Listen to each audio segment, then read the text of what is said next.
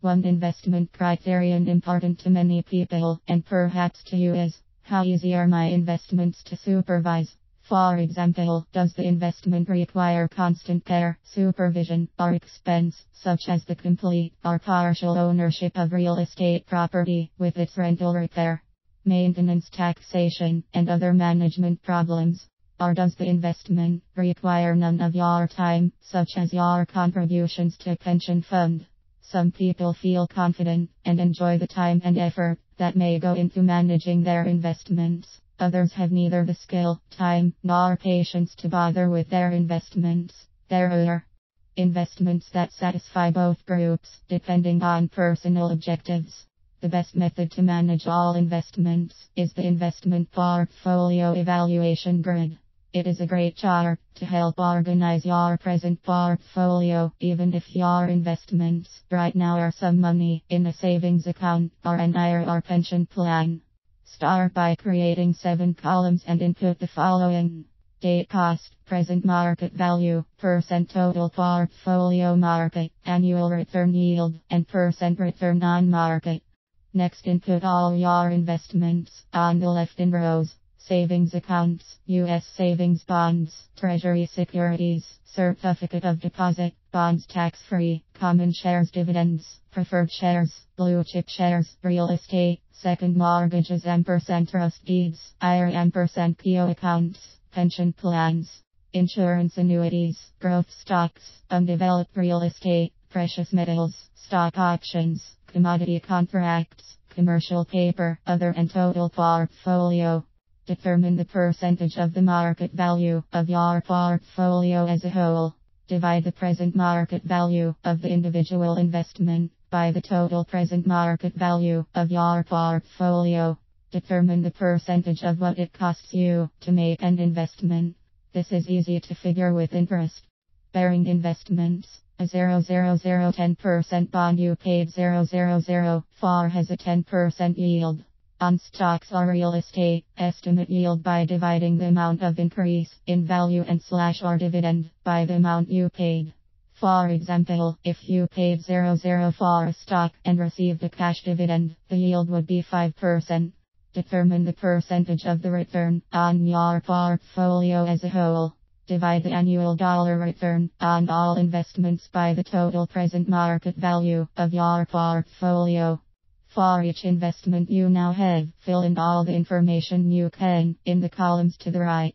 The last 3 columns, annual return, yield, and percent return on market, tell how your investments have performed for you, as well as their relative value within your portfolio.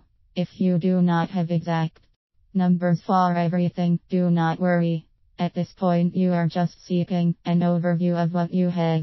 A big picture will start to form that indicates how your money is allocated.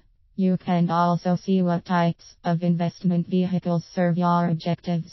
If you are like many people who are just starting to invest, your grid is heavily weighted toward protection of principal. You may not even be aware of some of the listed investments.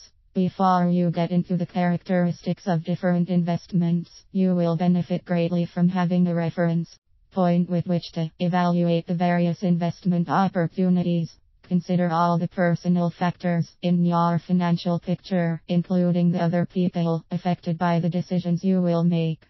Forecast as much as possible where your current and potential income sources will take you 5 to 20 years from now. What standard of living is important to you now and in the future? Will you need to provide for children? Do you wish to retire early? Where do you want to allocate investment and other disposable income? To house in the hills, in world travel, to building a business. These and dozens of other personal questions should get some serious thought at this point. Do not be rigid.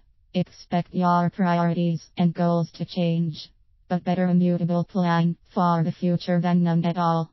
Allow yourself to dream and get excited about the possibilities, though it is difficult, even dangerous, to generalize about what investment objectives are most important to different groups. The following information will give you broad guidelines to consider if you are A single, with low to average working income, with a savings-oriented temperament. Seek investments that produce income, but that also provides some long-term capital growth.